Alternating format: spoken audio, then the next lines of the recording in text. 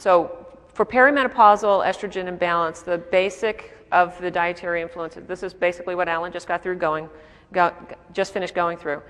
A high glycemic index food is going to throw your estrogen progesterone balance off, as will xenoestrogens and all the added hormones in conventionally raised food animals.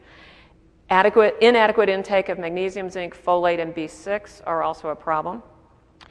And if you don't remember anything else I say the rest of the morning, you've got to remember this whole idea of progesterone steal from cortisol. Nobody ever told me this in training. And, I wish they had, because nobody made a big deal out of the fact that as your need for cortisol goes up and your adrenals get tired, they will swipe any progesterone they see. And that includes the progesterone coming from your ovaries, the progesterone coming from your bioidentical hormone prescription, all of it. So you'll hear over the rest of my talk that, yeah, estrogen and progesterone balance is important, but fixing the adrenals is just as important.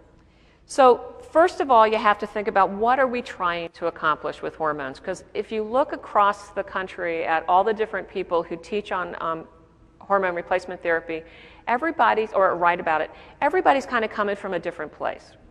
And you have to sort of figure out what works for you. I mean, are you trying to get levels as high as when you were pregnant? I mean, that's basically what we do with birth control pills.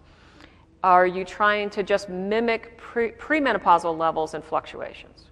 Are you trying to get people back to their follicular phase levels with continuous combined hormones so that they still get periods? Are you trying to replace normal, balanced menopausal levels? Because if you think about it, I mean, we're designed to drop our estrogen and progesterone when we hit menopause. And if you do that smoothly, you don't get symptoms.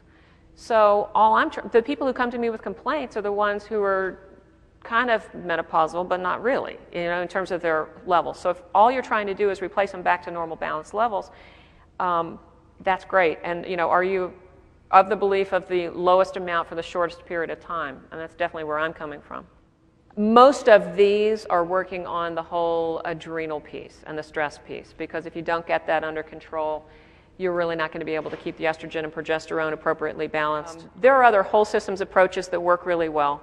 Traditional Chinese medicine, the acupuncture, along with traditional Asian herbal formulas. The acupuncturist that works with me is really, really good with herbals, not just needles.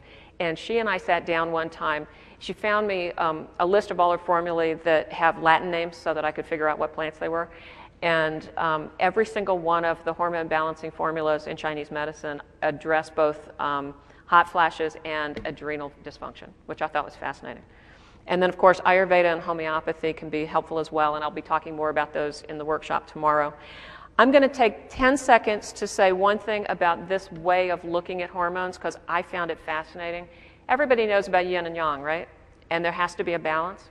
Well, if you think about cortisol and DHEA are considered yang hormones in Chinese medicine.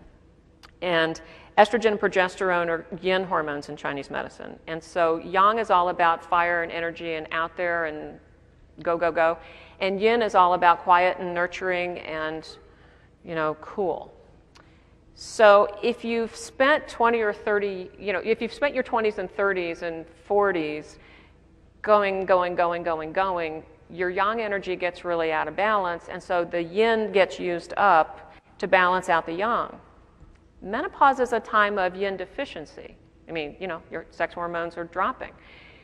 If you have been giving away your yin energy all of your life, and you hit the time when your yin energy is supposed to go down, well, you're already starting at a disadvantage. So you can spend time teaching people how to build up their yin energy so that it can balance out and make menopause smoother. And I'm going to be talking more about that as well. But when I read that, I kind of went, oh, cool, patients get the whole idea. They glaze over when you talk biochemistry, but if you can talk yin and yang with them, they get that.